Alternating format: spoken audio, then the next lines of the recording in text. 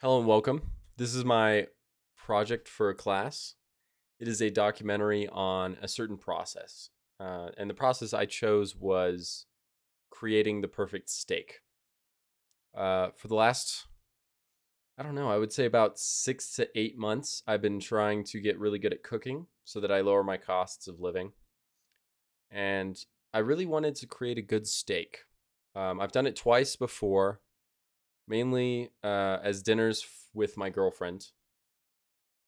But now I wanted to really try and master that craft. And so in this documentary, I talk about what steak I get, the ingredients, how to do it. And although there are a couple corrupted files, I voice over them with the knowledge that I learned and showed the process throughout. So I hope you enjoy. Thanks again for watching. And let me know what you think of it in the end. Thank you. All right, so we are now at the store, and after doing some research, I have found that the best steak for pan searing would be the New York strip steak, mainly because it has a lot of flavor, partly because it has some fat, which can actually help with the flavor in the pan. So I'm at Whole Foods, and I guess the next clip will be after the grocery store when I have all the ingredients and I'm cooking. So I'm probably gonna do some kind of carb on this side, probably gonna get a couple potatoes, and then we will see from there how the process is to actually cook the steak. Welcome back. Now we're actually gonna cook. I just got back from the grocery store and I got from Whole Foods, I got a New York strip steak.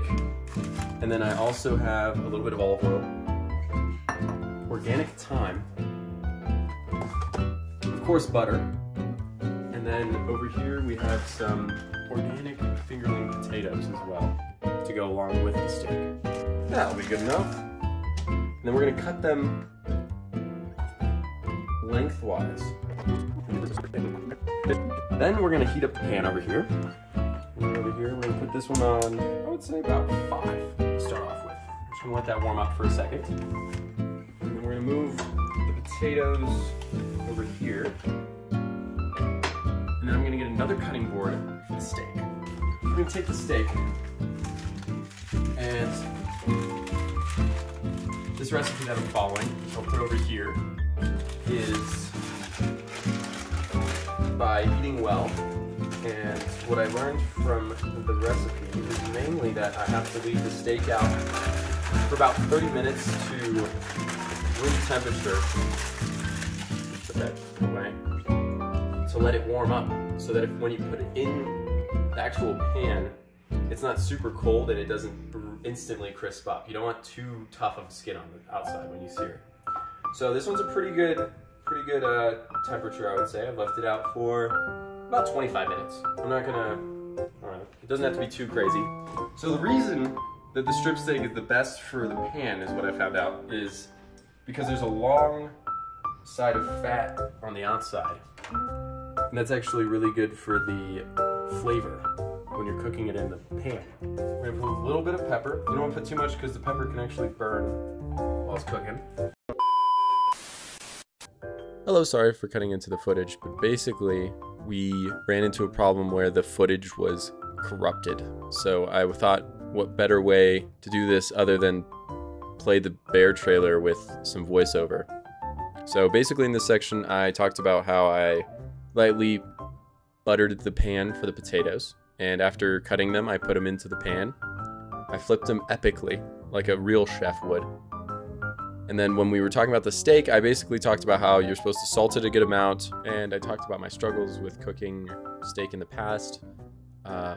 My main struggle has basically been just the fact that I cook the outside too quickly and then the inside isn't, so then it's hard to kind of gauge what the temperature would be in the inside. So it's important to lower the temperature and make sure that it's thoroughly cooked throughout, and this will make it easier. And then the other thing I also said is that I learned a technique that you put the meat into the pan facing away from you so that the oil doesn't hit you. But sorry for the break, and yeah, back to the footage. Alright, so we've finished a few of the potatoes. We're just gonna let them rest on the side. The rest are gonna cook for a second. Probably should just add like a sliver of butter. I would do oil normally with potatoes, but because I'm out of the butter, out of the oil, like I said earlier,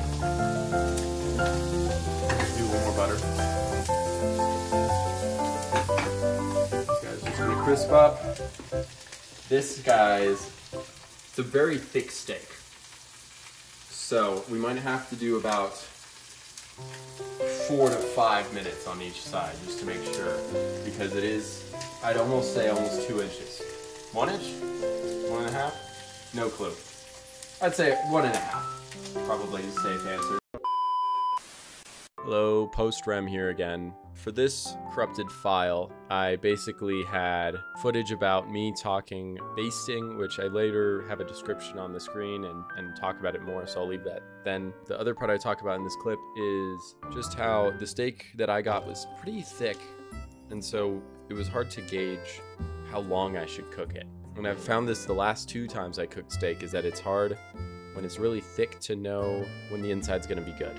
But as you watch, you'll see how it turns out. Then talk about flipping the steak, and there's a huge reveal of how it looks good after that. So yeah, but anyways, back to your normal footage.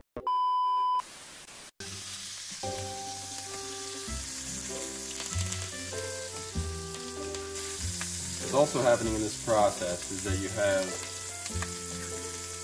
the juices that are coming off the steak going into the butter, and then doing it all over again by putting the butter back on it. And I'm also going to cook this side a little bit. I didn't say this in the recipe, but this side's a little bit, it's looking a little bit more raw, so I'm going to just cook that in the butter right down there a little bit. Keep that cooking. This thyme's a little bit burnt. I've always seen thyme with like steaks and stuff. I'm not sure, I've never really cooked with thyme too much, but it smells phenomenal. What do you have to say? I mean, this stuff, I couldn't find it anywhere until today. So, it's a sign that today is the day we made steak with thyme. It is looking pretty fantastic, if I could say so myself. What I really like is I wish I could have one of those temperature thermometers so I could really check how well it's cooked. But overall, I think this is going pretty well. I'm going to do another flip real quick. You can see that opposite side right there. That's looking fantastic. Beautiful. We're going to put a little more featuring on this side now. I'm going to go for like maybe another 2 minutes on this side just to really make sure that's all cooked. Like I said, I've had a couple of struggles with actually fully cooking the steak before, so we will go from there and see how it is. Alright, so now we're back. I do believe that I have finally successfully cooked this steak. Hopefully it is a good cook and it's not too long. It was a little bit of a thick cut. Then, it does say just leave it in, let it sit, or what they say in the kitchen, let it rest. If you cut into it really quickly, it's going to be bloody, and it's not going to be the best presentationally. So, we're going to let that rest for about another 5 to 6 minutes, and then we'll start getting ready to plate. Look at that bugger right there. Okay, so we're back from the resting, which was about 5 to 6 minutes, and now I'm gonna try and cut into this. Hopefully it's cooked, you know, hopefully I did a decent job of cutting this. They also say to cut with the grain, so it would be going this way, slightly at a diagonal angle. We'll just see how that goes. It does feel nice. Oh, we got a little pink, not too much pink. That's looking good. A little bit more of a medium to medium well. But I would have to say that's a pretty dang good cook right there. I think that's pretty good stuff right there. So now we're gonna plate it. We got this amazing white plate to really bring out the color of the steak. I'm gonna cut some of these nice pieces of steak. I'm actually gonna put the whole thing together just after we did that, just to present that nicely. We got some potatoes going right here. Now, I should have thought of maybe making a sauce to go with this, or maybe something a little more green, but I really wanted this documentary to just be about cooking a steak. And so that's our final product. I might put a little bit of salt and pepper on that, but we will do a taste test in a second, and I'll let you know how it is.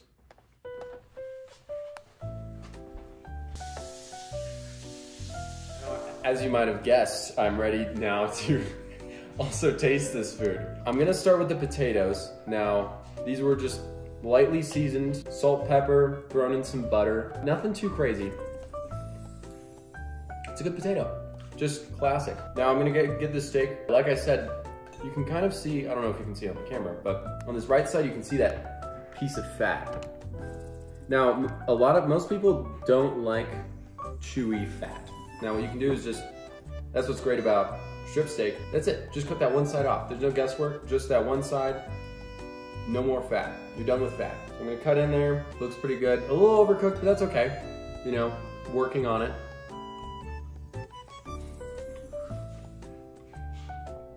That's a good fucking steak. That's really good. Last final thoughts I would like to say. I would give it about, for being like my third time cooking steak, I would say it's about a 7 out of 10. Thank you for watching, and I'm glad that you were here to